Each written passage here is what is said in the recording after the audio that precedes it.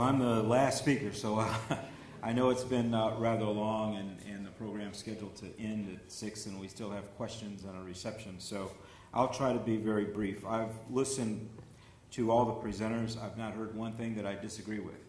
I think there's been a recurring theme around prevention, intervention, working together, and all those things are true. What's also true, at least in my experience, and I've been in law enforcement for 43 years, these problems that we're talking about are not new. These are problems that have been around for generations. I started my career in law enforcement in 1968. And when I think about Chicago in 1968, the early 1970s, the gang activity, kids coming from broken homes, the gang was their family. The amount of violence, the shootings that took place, granted they weren't with AK-47s and SKS assault weapons like we see on the streets today, but dead is dead. And it doesn't much matter if you shot with a .22 or a .357 Magnum. It just doesn't make any difference. But it seems like over the years it's just gotten worse, where the attitude toward violence on the part of some is just, it just doesn't matter. It's very indiscriminate. And unfortunately in the community we have gotten desensitized to it. There's no outrage. We cherry pick when we want to become outraged. It all depends. How many of you know, I've heard the name Yassine Harvey? How many of you heard the name Trayvon Martin? All right, good example. Yassine Harvey was murdered here in Philadelphia on May 3rd of this year. 16-year-old boy, 62nd and Callow Hill, innocent victim, visiting his aunt. Decided to go down to the corner store with some friends to get some Chinese food. Guys pull up in a green colored car, mistaken identity, open fire, shooting 2 times in the head, dead, gone. Now we had 5,000 people march from Union Station, from 30th Street Station down to Love Park in honor of Trayvon Martin. And I'm not saying that wasn't a tragedy. I'm not saying that every death is a loss. But we're losing them right here in our own backyard and ain't doing a damn thing about it.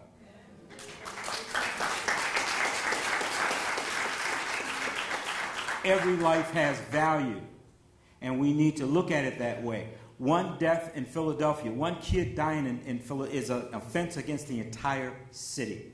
Doesn't matter if you live in West Philly, doesn't matter if you live in Chestnut Hill. It is an offense against the entire city. There are a lot of people out here doing a lot of good work. I don't want to take anything away from that. But our problem has always been that we can't sustain it. People don't want to deal with solutions because they don't know what to do. And I don't blame them because I don't know what to do either. I know a piece of it is with schools. Easy to say, you know, it's the schools. All right, well, there's some truth to that. I mean, without a good education, a lot of things do not fall into place. So we do need quality. But let me tell you something. You can go to any of these so-called persistently dangerous schools, a term that I hate because, again, we've labeled that as if I'm in a persistently dangerous school, I need to act persistently dangerous, I guess, because I am a student there, okay? But you can pick the school that you think is the worst school in the city. I don't care what it is. Let me tell you something. If you go to class every day and if you pay attention, you can learn something. We have dysfunctional families in this city. I've not heard anybody talk about families or a lack thereof. Parents that couldn't tell you what courses their kids are taking. Wouldn't be able to find a PTA meeting if they're with a GPS. Pay no attention. Throw them in a room, give them a Xbox, and that's raising your child. I mean, come on. Government cannot raise your child. We can't do it.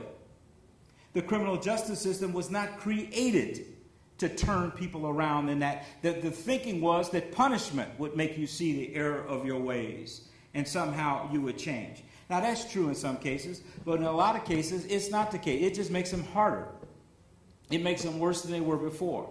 People do eventually age out of it because you hit a certain, you get my age, you can't snatch purses anymore because your knees are bad. You can't run.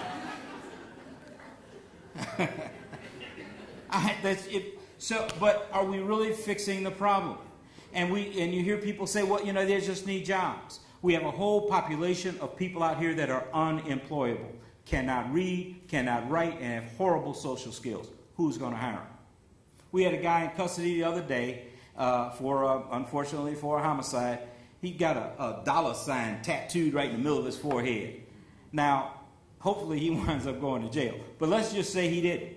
And he's going to go apply. Who's going to hire him with a dollar sign tattooed in the middle of his forehead? You know, we got to teach not only reading, writing, and arithmetic, we got to teach social skills. You've got to be able to present yourself. So we can talk all we want about, well, you know, young people style, this, that, and the other. Walking around with your pants hanging down below your butt is just wrong. I'm sorry. I don't see it. You can't walk in and get a job looking like that. You need to understand how to properly dress, how to properly present yourself. We've got a lot of work. This is doable stuff, folks, but we've got to sit down, get serious, and think about everything that needs to be done in order to turn this around. Our kids are dying, and we can stop it, but it's going to take generations to actually see the difference that we want to see. I truly do believe, because there's so much work that has to be done. Our kids are being bombarded with negative images all the time. And I was listening to Ms. Burley. She's absolutely right. When you think about how we're bombarded constantly, you know, listen to lyrics of songs. And I know people saying, oh, you know, that has no influence. It does have an influence. If you're constantly, you know, degrading women, if violence is part of what you do, that is the thug life is the way to go. I mean, what message are we sending kids when they don't have a role model to tell them anything different? And unfortunately, in many of our communities, there is no role model to tell them, wait, whoa, no, that's not what you need to be thinking about. It's not what you need to be doing. They don't have it. So we need people to fill that gap, to pick up the slack. I like the work that Dr. Corbin is doing. He's right, PTSD. I learned more about PTSD than I ever hoped to, ever wanted to learn when my wife was writing her dissertation. She did it on returning veterans from the Iraq and Afghanistan war. And so much of it is relevant today. I have gone to thousands and thousands of crime scenes. I worked homicide for many years, and narcotics, you name it, I've probably worked it.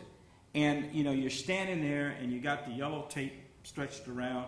You might have a body laying over here, or maybe the body's already at Temple, been pronounced, but you took them out of there. You got a huge pool of blood somewhere. And what's going to happen while you're standing there guarding a crime scene? Some kid, 6 or 7 years old, who lives on that block is going to say, I need to get home. And you've got to walk them under the yellow tape and to their door. Be careful that you don't disturb any evidence. Murder, 7 years old. How are they going to learn reading and math the next day? The collateral damage that's done by violence in our city, we can't even begin to imagine the impact it's had. Can't even begin to imagine it. Yet what's in place to see to it that those kids get recognized and get treatment before they start to act out, before they start to do the stuff that brings them to our attention.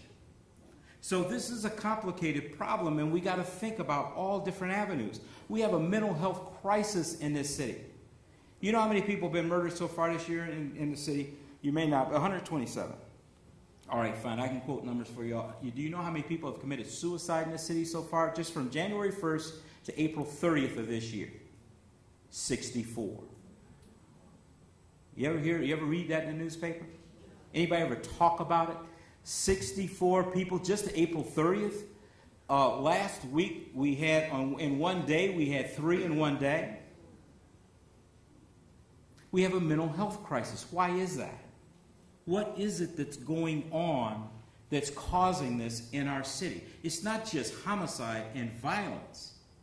There are all kinds of issues that we've got to somehow get our head around and address so that we can have a healthy city. I don't know what that solution is. There is no one solution. It's a variety of things. A piece here, a piece there. I'm willing to do whatever I can to help this along, because I haven't given up. After 43 years, I still believe there's a chance. I still believe there's hope. But we've got to get serious about it. You know, arrest is not the solution, but it's part of it, because we got some folks that just don't need to be among us. You read in the paper today, some guy that had 44 arrests. He finally got sentenced to 37. 44 arrests. I'm all for second and third chances, but I kind of get lost at the 40th and 41st chance. Because again, you're sending a message that behavior is something that, you know, well, we can talk about it. We can work it out. You know, maybe it'll happen, maybe it won't happen. It doesn't send the right message. There are consequences in life when you do things wrong. And I'm not saying you lock everybody up and throw the key away, but you've got to have some consequences. It doesn't all involve jail sentences, but for example, Minnie and Lou Girola will tell you this, in charge of our prisons. He's getting people in there, you know, 20, 25 years old, fourth grade reading levels. Fourth grade reading levels. Now they're doing a lot of things to try to bring that up. But I would argue if you get sentenced to 10 years in prison and you enter with a fourth grade reading level, why do you leave with a fourth grade reading level? You literally have a captive audience. It's not optional. We're going to give you something that you can then take back and have a meaningful life once you get out on the street. Otherwise, what do you think they're going to do when they get out? You don't eat some of the time. You have to eat every single day. And if you don't have money, guess what? I'm taking yours. Because that's just the way it is. So, I mean, there are a lot of moving parts here. And I'm sorry for rambling. But what I'm saying is that this is all doable, folks. But I've gone to conference after conference after conference, and these are very good conferences. But guess what? There ain't too much that happens in between conferences. We have got to get serious about this problem and make a difference. There is no reason for Philadelphia to be as violent a city as it is. And I've lived in 3 of them, and I'm telling you, this bad boy has got a problem. We got some deeply rooted problems in our parts of our city that are very, very difficult to get rid of. We do have a serious problem with violence in our city. We've got to stop cherry picking when we get outraged. Being so desensitized to crime where, you know, if Trayvon Martin had got killed by a black kid, you wouldn't even know his name. And that's just a fact. Because people could take and put the racial component in there, and there are some folks take advantage of that. Don't think they don't. Okay? There are a lot of people that make a lot of money over society's dysfunction. Get a lot of notoriety over society's dysfunction. If he had been killed by a black kid, you would know his name unless you lived in Sanford, Florida. And if you were a parent grieving, obviously you would know who it is. Otherwise, we certainly in Philadelphia wouldn't have had 5,000 people marching when nobody knew the name of Yassine Harvey. 16 years old, dead. Kid had done nothing wrong. I mean a good kid. Shot down on the streets of our city. Folks, this is doable. I'm with you. But I'm only with you as long as everybody's committed. As long as we get everybody to stop talking about it and start doing something. If budgets start being driven based on real need and not political, whims at the moment. If you're serious about education, fund education. But in return, demand good education. This ain't about unions and work rules and all this stuff. No, this is not pro bono work. We're paying you, but here's what we want in return. And we've got to get serious about this. We've got to get real serious about it. Because if we don't, we're not leaving behind the kind of world the next generation deserves to have. And it's our responsibility as adults to give it to that next generation so they can live a better life than we've lived, not experience some of the stuff that we experienced, and then they in turn can take it further down the road and give their kids an even better life. But we're not sitting here having meetings talking about crime and violence, cost of crime, trauma, and all that stuff. Why? Because our kids are not exposed to that.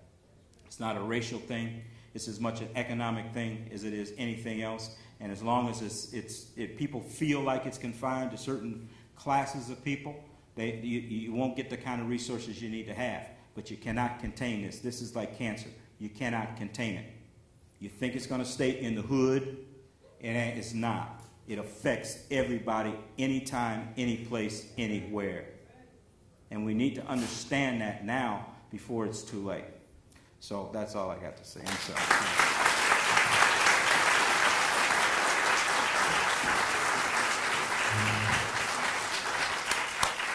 Thank you.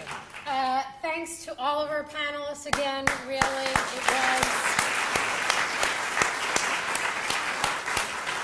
I'm going to be really, really brief, but as those of you who know me well know that I hate meetings where people aren't charged to do something. We've heard the police commissioner, we've heard the mayor say, I'm committed, I need help, I want to be a part of something.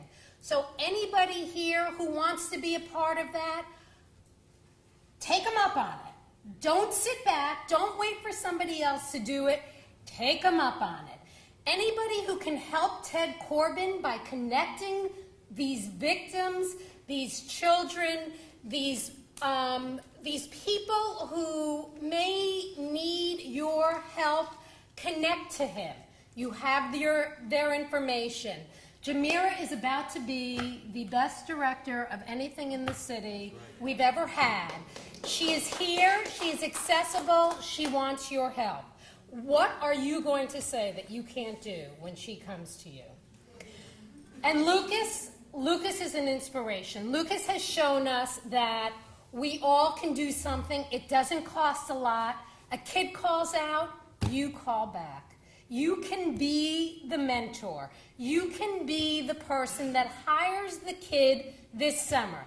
I got to tell you, my board, my fabulous board, has several times in the last few months made really tough decisions that if I had gone to them just sort of and said, we need to do this, they would say, we don't do that. We don't make program grants. We don't pay people to write proposals. But they have understood that extraordinary times require extraordinary responses. And I think that we all need to stop finding reasons why we can't and look for reasons why we can support our children. I'm really proud that Stoneleigh is not just talking the talk, but walking the walk. And I have to thank all of you. I have to thank all of you. This is all of our problem, and together we can actually make a change. So, thank you. Enjoy the reception. And we're not going to do questions. We're long. We've run over. All the people are here. I encourage you all just to ask questions directly. Thanks a lot.